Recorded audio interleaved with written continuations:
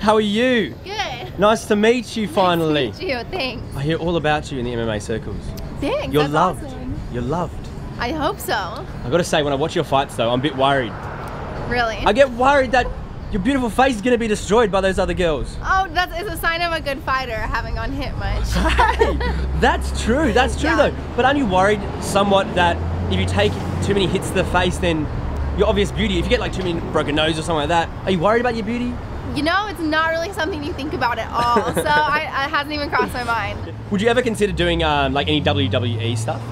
I don't know, you know, if the opportunity arises, I possibly could, but right now MMA is kind of on the forefront. Have you done any sort of Hollywood type acting sort of roles? Are you interested at all in joining that sort of league? I would love to, yeah. You know, before I started fighting, I had one national commercial. What was that for? It was a very funny one, but what was it? It was a Bissell steam mop commercial. A steamed mop? Yes, very young, but I would love to be in commercials and things because of who I am, not because I auditioned for it, you know?